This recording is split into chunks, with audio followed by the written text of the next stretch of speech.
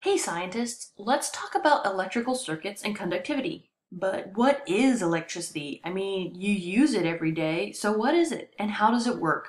Electricity is a form of energy resulting in charged particles. They can be naturally occurring, like static electricity, or they can be man-made and harnessed, like the electricity you use to charge your cell phone. Energy can either be discharged, like in lightning or when you turn on your TV, or it can be stored like when you're charging your phone or a battery. Most of the electricity you use every day comes from power plants. Inside of the power plants, large generators or motors turn mechanical energy into electrical energy. The electrical charge of energy moves in currents. An object can either allow the current to travel through it, or they can prevent the current from moving through it.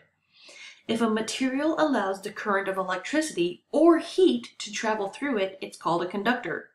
Conductors are generally made out of metals like silver, gold, copper, and steel, but they can also be other things like graphite, salt water, and acidic fruit juices. That's why you can use a lemon to create a battery for your phone, or you can use a potato to power a clock. Objects that prevent heat and electrical currents from moving through them are called insulators.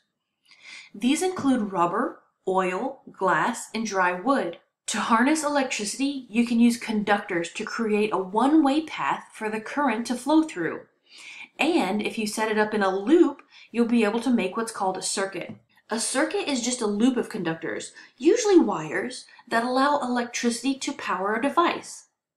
Let's look at a really simple circuit. We have a charged battery full of electricity, and now we can use wires to move that electrical energy away from the battery to a device. We could use a light, a doorbell, a buzzer, or even a heater as our device, but let's use the light bulb. So we attach our device to the wire, and now we have to make a closed loop for the current to travel back to the battery.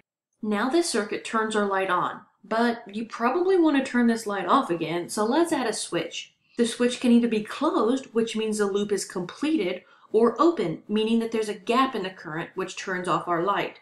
If you look at some electrical switches, you might notice a line for closed and a circle or O for open. Now we can open and close our circuit and turn our light on and off. Let's pause and look at a question.